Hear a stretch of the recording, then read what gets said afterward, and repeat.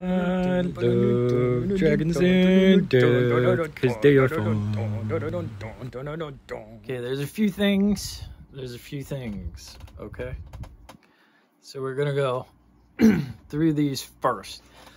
Okay, I guess Khal Drogo is a very powerful cow. Like, he's the richest one of the Dothraki. And they have a headquarters called Base Dothrak. That's like, I think a holy place or somewhere. It's some place he's got to go. And I guess Khals have things called Khalasars. And his is huge. Right? And they tend to be like nomadic and go at their own pace. He's called them because in like the Dothraki customs and stuff, it says all important things must be done under the stars, like, you know, in open air. So we're coming in like a day before the wedding, and he's called his Khalasar, which is giant. Like, there's 40,000 just Dothraki walking around, and they're what you'd expect, you know, of nomadic riders. Like, they're all leather vests, bare chested, even the women, you know, horsehair, like leggings, and just bronze buckles and everything. Sorry, I'm trying to say less filler words. Just bronze buckles. They're greasing their hair down and greasing their braids, running around being wild. Because when they're in the city, like when they're in Pentos, they kind of act a certain way. But because the whole Khalasar came and like set up, it's just like Dothraki Woodstock, basically. And they're being crazy. And this kind of Pantu, and there's Illyrio, there's Mormont, there's Viserys sitting there, and I'm pretty sure Dany is around. It's the day before the wedding, and Illyrio, as he does, is just sitting there like munching on chicken, getting his beard all greasy, or duck. It's honey duck. And Viserys is like brooding a little bit and stuff, and Illyrio is talking, and he's like, this is getting wild. Like, the other magisters have already tripled the guard and stuff. Hopefully this won't go on too long, or Pentos is gonna go broke. And her brother, who has not been kicked in the head by a horse yet, he's sitting there and he's like, I'd give him to her tomorrow, you know, as long as he pays. And Illyrio's like trying to be like, hey, calm down or whatever. And it's also important to note, Mormont is there because as soon as all these Dothraki started showing up, he's like, hey, I'll get your back. And Viserys is like, yeah, you know, like instantly. So Mormont's basically been around, like he's part of the clique now. And they're talking, and he's like, dude, everything's been negotiated, it's fine, you know, and stuff, basically like, don't worry about it, it'll happen. And he's like, if he pays. And he's like, you know, you should probably chill with that a little bit, like, because he's gotta marry your sister, then he's got to go across the plains to Vaes Dothrak, then he's got to present your sister, then they gotta go talk to the omens or whatever, get an omen reading, and if it favors war, then you're gonna get your soldiers, you know. But Viserys does not like this idea and stuff, and I kind of have a theory that Illyrio human trafficked both Viserys and Dany. You know, that's why he was buttering them up the entire time and stuff, because he set up the whole deal. And like, he knew, you know, Dany's like a princess, you know, from across the sea, and she's like one of a kind. So he's basically just playing Viserys like the entire time. Viserys, either way. she's playing him, and he's just so delusional. He's like, yeah, I'm gonna get an army, this is gonna be awesome, da da da, because both him and Mormont are like, ooh, chill, you know. And Mormont even chimes in at this point, and he's like, I don't think Mormont's in on it, I think he's just, you know, talking. But he's like, yeah, they kind of move at their own pace, man, and it can take a little bit,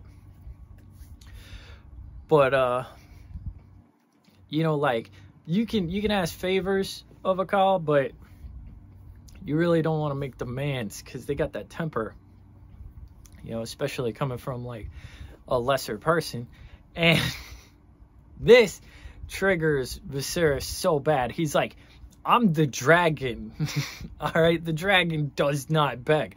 I'm not lesser than anyone. I'll have your tongue cut out, right? And he like throws a little fit and all that, and something else gets said. But yeah, that's basically when it gets played out, like everything that'll happen and whatnot. And he, you know, he cuts at his sister like once or twice, and she's just shrinking, because the thing about Dany that I'm starting to realize is she's just never not been abused. You know, like, her family got murdered, and then she's been stuck with her brother and stuff. She keeps going back to that one, like, sweet time where she had her own room and stuff. And she's never had security, like, ever. Because immediately it kind of cuts to her having a super bad nightmare where, you know, she's like running away naked, and her brother's just beating her, saying like, oh, you woke the dragon, you woke the dragon. And then like she falls down, and then all of a sudden he's gone, and there's just these giant pillars of fire, and there's like this black molten dragon, and it turns, and they lock eyes, and then she wakes up super shook, you know. And you know, she stays that scared until, like, you know, it's the wedding, because she's freaking out about the wedding, you know, because basically they're shipping her off to some call. Now, for the wedding, all of his Khalasar have built like this giant dirt ramp, and they're at the very top, like, you know, Drogo and Dany are sitting at the top, and then it's like his blood riders, who I'm guessing are like his best men, you know, and then right underneath that, that's where like Illyrio and Mormont and Viserys is, still unkicked by a horse. And Viserys is just fuming the whole time, because, you know, he's like 2 steps down, and apparently her wedding is supposed to be all about him, you know. So he's just sitting there like, and like every time the servants bring like food, you know, or anything for them, and then give him like what's left, he's just getting more and more mad. He's like, you know. Meanwhile, Illyrio is just, you know, minding his own, and Mormont's just kind of chilling, sitting wherever. Now, this wedding is wild, right? Like, because, you know, the Dothraki, it was basically like Woodstock. Now the show's on. So, like, there's people running around, hollering, all sorts of stuff. Dany is shook, like, because they don't even speak the same language. Like, he knows, like, a couple of words in Valyrian. She knows no Dothraki, and he's not looking at her, right? So he's just kind of partying it up at his wedding. He's, like, yelling to his blood riders. They're yelling back, and people are laughing.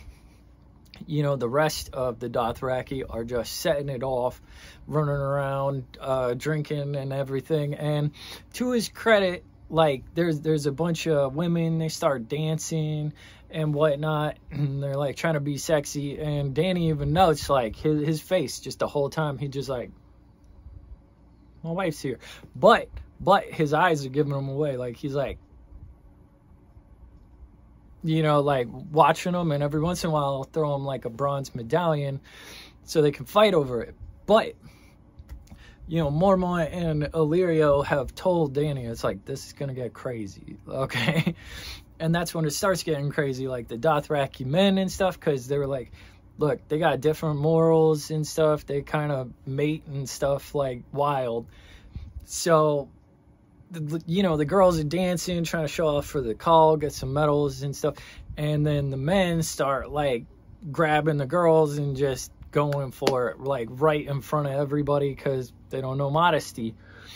And this keeps happening, and then two dudes try to grab the same girl, and they just whip their swords out. They're like swinging them above their heads and stuff. They got like these curved blades. It's like half scythe, half sword, you know, and like boom, he just cuts the dude almost in half, you know, and cuts off his braid or whatever. And Illyrio told her, is like, if there's not at least 3 deaths, it's considered pretty tame. And I guess, skipping ahead, there's like 12 deaths at this wedding. So it's that kind of, you know, it's like a 3-towel situation.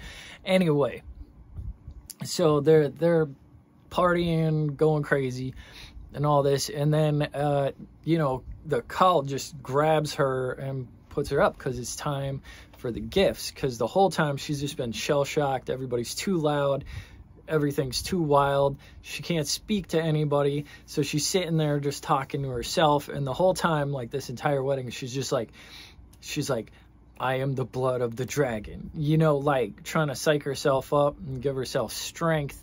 And she's like, I'm the descendant of Aegon the Conqueror, you know, I am the blood of the dragon. But now it's time for her to get gifts, you know, so like everybody's kind of whatever. And Illyrio, Mormont, and her brother are like the first ones there. So her brother's like, I got you 3 maidens, and I'm sure I'm supposed to know their names because they're probably going to come up because there's her maids, you know, but I am blanking so hard on their names right now. But one is to teach her Dothraki, you know, like so she can speak to her husband. One is supposed to teach her like how to ride and, you know, like the Dothraki stuff. And then the third one is supposed to teach her womanly duties and stuff. And both her brother and Illyrio, being the greasy pieces of crap they are like, yeah, we tested her out, she knows what she's doing, you know what I mean? But the first 2 are Dothraki. The other one is like just blonde and super fair, and so they basically bought her someone, you know, to have around, as far as I'm guessing. And then Mormont comes up and he's like, look, I'm a broke exile. I'm sorry that this isn't, you know, very lavish. And he gives her a bunch of storybooks from the Old Kingdom, like the 7 Kingdoms, and they're written in common so she can actually read them, you know. And her just, I guess, like, that's what she wanted, because she, like, deeply thanks him, and she's like, oh, I love these, you know, and stuff, because, you know, now she's got something to read, right? And then Illyrio comes out, and he brings his giant chest, and it's full of all this velvet and damask and stuff, and right on top, there's these 3 giant eggs. And Dany is not stupid. She's like, yeah, he can afford it, because he just made a fortune off selling her to the call. Basically, he got like horses and slaves for days, you know, doing all of this, which kind of made the penny drop for me. Like, he was playing them the whole time, and now he's shipping them off, and then he's just going to be there with all the horses and the slaves, you know, at the end of it. But anyway, there's these giant eggs, and they look like kind of scaly and stuff. And she picks the first one up, and like she thinks it's going to be dainty, and it's not. It's like heavy. She's got to use both hands. And she's like, what are these? Because they're like super pretty, you know. And he's like, I know I'm going to mess this up, but he's like, these are dragon eggs from, you know, beyond the unknown lands beyond Ashai. And I don't know about the pronunciation. It's kind of spelled like ass high, so it's like ass high. No, but I will say a shy. So he says, like, you know, they're so old that they've been petrified to stone, but it felt like a fitting present. And she's holding them, and they're kind of cool. Like, one's like green and it's got like bronze on it, and it kind of like color effects, you know, and stuff when she turns it.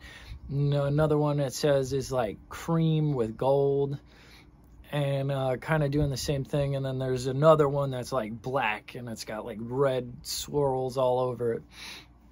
So she's like, okay, bet, you know. And she puts them back, and it's super awesome for her. And then they told her this was coming. They were like, okay, now the Blood Riders are going to give you weapons. And they all have names too, but I remember Hogo, I think. But the first one comes up, he, you know, displays like a whip with like a silver handle that's really nice. And then there's an auroch, you know, and it's all trimmed and super nice. And then the third one is like this double recurve bow that's giant, and I think it's made of dragon bone, and it's super nice. And she's like, oh, these are gifts for a great warrior, and I am but a woman.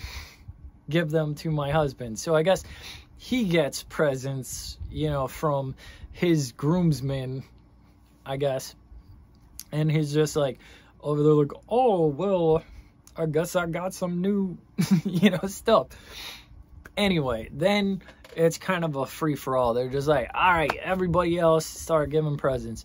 And she just gets piles of girly stuff, like dresses and needles and perfume and stuff. At one point, they mention she gets a dress from like the silk of 1,000 mice. And even Illyria was like, that's a pretty piece, you know. But like, she just has piles of girly stuff everywhere. And then when that's done, the Khal gets up and he just like walks down, and everybody kind of parts ways. And he comes back and he's kind of like Oprah. He's like, you get a new car, you know. But the car in question is like the pride of the Khalasar's horses. It's like the nicest horse ever. And it's like silver, and it's got like smoky silver mane and stuff. And instantly Dany's just like in love with this horse, because like it's kind of like a horse movie moment. She's just like, oh my god. And she's petting it and stuff. And the Khal like literally just picks her up and puts her on the horse, like bloop bloop, you know, because she's tiny, he's large or whatever. And nobody had told her like she was gonna have to ride or anything, so she's like, oh no. And like, she's okay-ish on a horse, she's not like great. So she's sitting here like, oh, don't fall over, you know. But apparently it's like a super horse, you know, because it's the pride of these. So like, as soon as she nudges it a little bit, it's like reading her mind, and it starts taking off, and she's going faster than like she wants. But instead of like, you know, like she's like, yeah, you know. And she takes off, and everybody's getting out of the way. And, you know, because they're riders and stuff, all the Dothraki are sitting there like, yeah, I'll get it. Like, because basically, you know, she got like a new car and then jumped in it and started burning donuts in the parking lot, you know. So they're all like, yeah. And she's running. And then there's the big fire right in front of her. And instead of like stopping, she like jumps to fire and stuff. And she's just like, hold on, let's see if we can do this. She's like, right over the fire and stuff. And the Dothraki are like, yeah, right. And then she stops, and Illyrio's standing next to her, and she's like, tell him that he gave me the wind, you know. Like, she's like, I love this horse. I'm fast as fuck, boy. You know. And Illyrio translates it to Drogo, and that's the first time she's seen Drogo smile, because he's like, yeah, that's what's up, you know, because maybe he was like a car guy, and he's like, hey, we got something in common, right? But while she's still up there, he starts calling for his horse, and she notices like the sun's going down, so it's about that part of the wedding night, and her little piece of crap brother, and this is so heart-wrenching for me because she's on a horse. All she had to do was make the horse kick him in the face, but she doesn't. But he walks up and he like grabs her thigh and like squeezes it, and he's like, if you don't do a good job, the dragon's gonna wake up like it's never woken up before, just being a little meh and stuff. And instantly, like the one time she stopped feeling fear and stuff just goes away, and she feels like the super vulnerable little girl again, who's just alone and being given to this giant guy with a cruel face. And she's like, crap, you know. So like he gets like this really lean red mare, and he's like leading her off, and she's following behind him on her horse, and the whole time she's just freaking out, like tensed up. I'm not gonna lie, hearing it, I'm just tensed up with her. And she's like, I'm the blood of the dragon. I'm the blood of the dragon. You know, I have the blood of Aegon the Conqueror in me. I'm the blood of the dragon. Like trying to make herself feel better. And they go way out there. Like she's just trailing them, just dreading it the whole time. And then, you know, finally they hit this little thing, and they start getting down or whatever, and he kind of like pulls her down, and she loses it at this point. Like she's had enough. Like this dude's giant, he's standing heads over her and stuff. She's just like a kind of fragile little girl or woman, you know. And she starts crying and stuff, and he's just like, no, you know, and he like wipes her tear away. And she realizes like he knows what no means, so they have one word in common. And he's like, no, you know. And he starts like softening up, you know, like a lot. And he picks her up and he puts her on the rock and stuff, so like they're kind of eye to eye. And he's like, no, you know, like. And then he's like really gently taking the bells out of his braid and whatever, and he does like one of those cover girl hair flips. He's like, right? I know, master hair flipper. Anyway, so you know, he like fans it out, and like he's like slowly getting undressed, and he keeps saying no. He's like, no, you know, like basically like, you know, chill out, like it's okay. And that was super surprising for me, you know, that he like softened and he's trying to put her at ease and stuff. And then he, you know, starts undressing her, and there's a little bit of uncomfortableness where they graphically describe him fondling her a little bit and stuff. But before like anything super crazy happens, you know, like he's kind of, his hand, like he pauses on her belly, and Khal Drogo apparently understands consent, because like they're going, and he's like, no, you know. And then, you know, at that point she was kind of vibing and she's into it, and he's being sweet and whatever, so she's like, yes. And like, you know, starts pushing his hand places, and then he adjusts her belt. And that's the end of the chapter. But I was actually really happy that didn't go the way I was fearing and stuff, and that he was actually really nice about it. And yeah, go him, like, you know, asking consent and stuff. So she got a new pony and stuff, and apparently it's looking like he's not a total monster, so that's good. And she should be getting away from Illyrio. More monster, he seems to care. You got her the books and stuff, so hopefully a little bit. Viserys didn't get kicked by a horse, which that was like the biggest missed opportunity. Like, you were on the horse, Danny. You were on the horse. It reads your mind. All you had to do was think, kick him in the head. But, you know, Team Viserys gets kicked in the head. But I will say Illyrio played both of them and just banked on them. So hopefully he's gone, though, at this point. And that would be chapter 11, Daenerys. Well, Daenerys 2, I think. I'm Tory Torrential. I love you. Thanks for watching my show. Like and subscribe.